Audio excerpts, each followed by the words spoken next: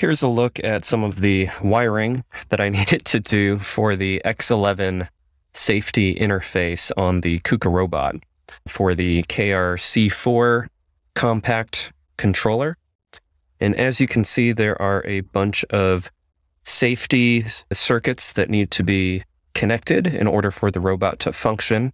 Now, some of these are optional, like safety gates and operator enable buttons that we don't need for our use case of the robot. So they're just hardwired together so that the controller knows that it is okay.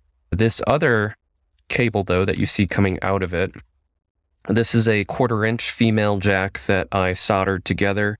This will then go to an emergency stop button that looks like this, and that also has a 1/4-inch female connection there, where I'll interconnect that with a 1/4-inch to 1/4-inch cable.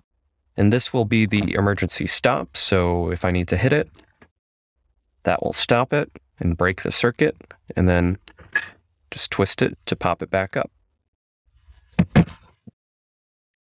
Now this is going to go into this bit here, and it looks like I might need to bend some of the wires in order to make it fit, but this is then going to close up on top of that, and we will have our interface like that we will plug into the X11 interface on the controller.